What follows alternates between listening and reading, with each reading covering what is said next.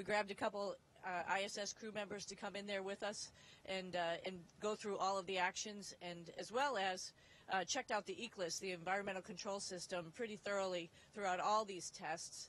And it really worked very well. So we are really satisfied with putting more people in the spacecraft once we get back and we work through all the issues that we've found already. I'll just reiterate again, this is a test flight. We were expecting to find some things, and so we are finding stuff, and we're correcting it and making changes, making updates with our control team. Every day we had conferences to go over things that we found or we thought about or we might add for the next flight. Once we got onto the space station, beside for all the Starliner tests, we've been integrated right into Expedition 71, 71 plus as we call it, and we've been doing science for them, maintenance, some major maintenance that has been waiting for a little while, like stuff that's been on the books for a little bit. There's the urine processor pump that we took one good pump out and put into a good body, and it's called Franken pump. That's ready to go in case we have any problems with the urine processing system. Butch and I just did a moderate temperature loop, low temperature loop cooling refill for all the USOS modules. I got to do some gene sequencing. I think you got to do some other science experiments as well with a moon microscope that was 3D printed. So we've been thoroughly busy up here, integrated right into the crew, and every about once a week we get to jump into Starliner and talk to our control team there and work through all the new nuances that they're working very hard on the ground to make sure that we will be able to come home before too long. Over to you, Chelsea. That sounds great. Thanks, Butch and Sunny. Let's jump into some questions. We're going to start with Bill Harwood with CBS News. Butch, given what you just told us in your remarks, based on what you know today, how confident are you that the Starliner will get you home safely, given the known helium leaks and the earlier thruster issues? And as test pilots, are you satisfied you have a workable backup procedures in place if the normal deorbit plan cannot be executed for some reason? Thanks. Yeah, thank you. That's a good question, Bill, obviously. Yes, I'll say yes to all of those questions. We're absolutely confident. We've already, as Sunny mentioned, for Safe Haven, we had that test, not just the test, but also to do it for real when we had that possible conjunction a few weeks ago. And we got in Starliner, we were ready to go. Everything's in place as far as what we know now. That is a good point.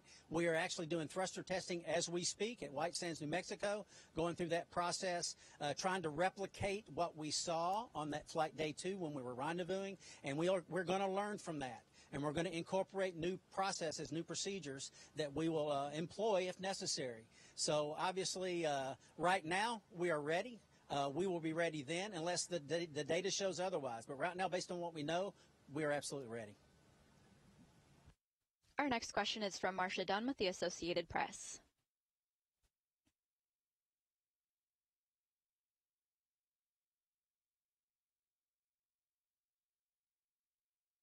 Marcia, go ahead with your question.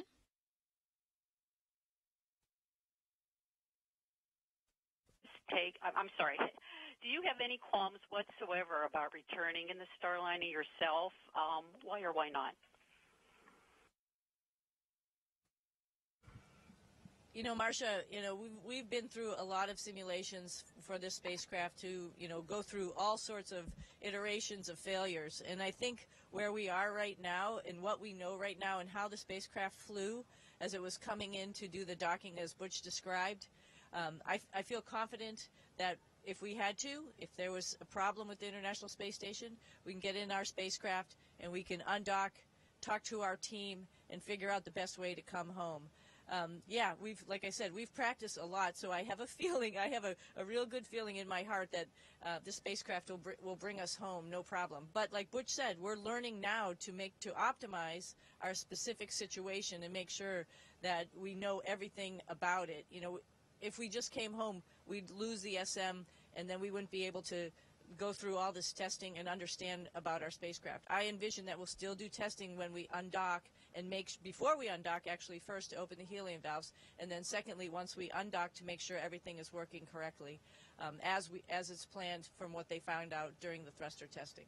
So I have confidence, Butch has confidence.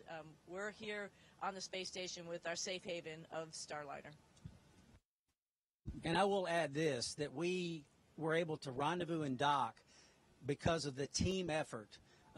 Guys like Dean Lenort and our propulsion officer and Ed Van Sice, our flight director, and the team on the ground is working together. What we did, taking over manual control while they assessed the situation and coming to the conclusion that we could re-enable those RCS jets that had failed and then get us here safely, as I said, with the precision still there with some degraded thrusters. And we feel confident that this team will do the same on the way home.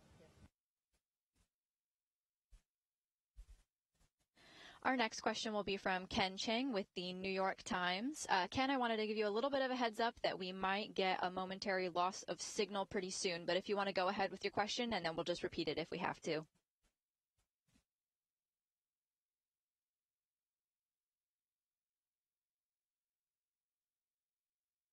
ISS.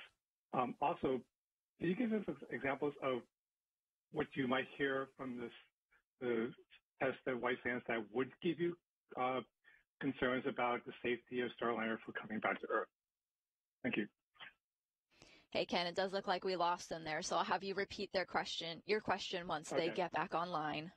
Should just be a couple more seconds. I will take this time to remind everybody that we will have another news conference, a longer one this time, with NASA and Boeing leadership later today. So be sure to tune in for that as well. In the meantime, we'll wait for Butch and Sunny to come back to us from the space station. All right, Ken, do you want to repeat your question? Sure.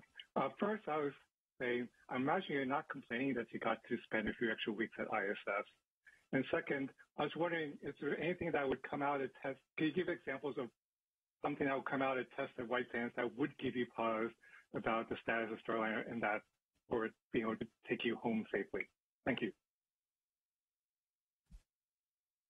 Yeah, we are having a great time here on ISS. You know, Butch and I have been up here before, and it feels like coming back home. It feels good to float around. It feels good to be in space and work up here with the International Space Station team. So, yeah, it's great to be up here. So I'm not complaining. Butch isn't complaining that we're here for a couple weeks, extra weeks. I mean, your question is full of speculation. I really don't know personally exactly what could come out of there. That would give us a huge amount of pause. What we want to know is that the thrusters can perform. If whatever their percentage of thrust is, we can put it into a package that will get us a deorbit burn. That's the main purpose that we need the service module, to get us a good deorbit burn so that we can come back. You know, our OMAC thrusters, our bigger ones, we haven't really had a problem with them. So we are very confident in the deorbit burn capability with the number of OMACs that we have. It's just that attitude from the RCS thrusters. So, with a little bit, if they are degraded, and we'll find out if they really are degraded, what that combination is to get us the right attitude. And I think with the number of jets we have, we're probably going to find something really positive. So beyond guessing, I think that's as good as I'm going to give you as an answer. Yeah, one other thing, that during the burn itself, once we get to the burn, we're pretty much home free as long as the OMACs continue to operate, and there's no reason they wouldn't, because the OMACs can maintain the attitude themselves during the burn. So that's another added feature that is in our favor. We'll now go to Gina Sinceri with ABC News.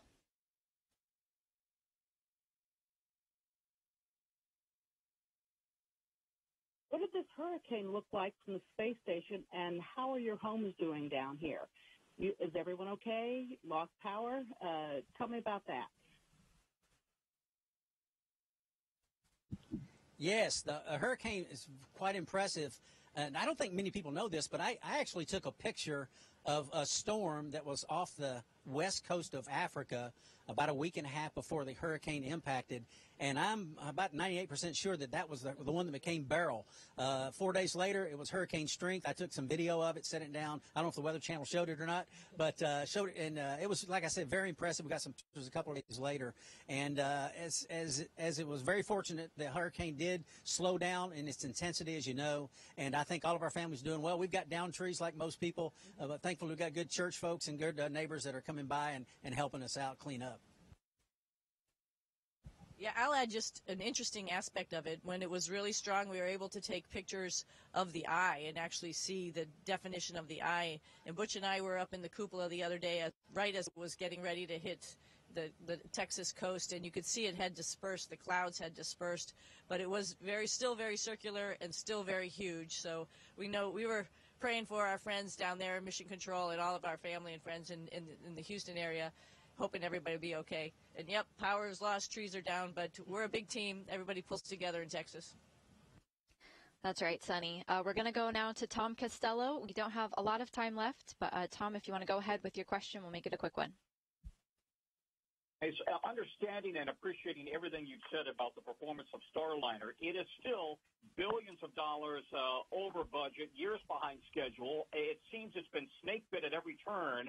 Are you confident in the performance of the ship for future missions as well?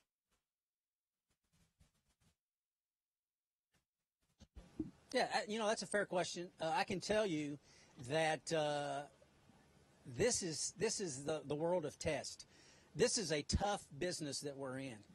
Human spaceflight is not easy in any regime, and there have been multiple issues with every spacecraft that's ever been designed, and that's the nature of what we do. That mantra you've heard, failure is not an option. That's why we are staying here now. We did have some degradation in our thrusters, and we know that, and that's why we're staying, because we're going to test it. That's what we do. That's what we do in this business. We're going to get the data that we need to help inform our decisions so we make the right decisions, and that's why we feel confident. We've got a history of doing that going back decades in human spaceflight, and that gives us confidence now that it will continue. We are very close and friends with those that are making these decisions, and we trust them. We trust their integrity. We trust their technical acumen, and we trust that the tests that we're doing are the ones that we need to do to get the right answers, to give us the data that we need to come back. Butch and Sunny, thanks so much for taking the time. We're excited to talk to you again shortly before you come home. Have a great rest of your mission. Station, this is Houston ACR. Thank you. That concludes our event. Thank you to all participants. Station, we are now resuming operational audio communications.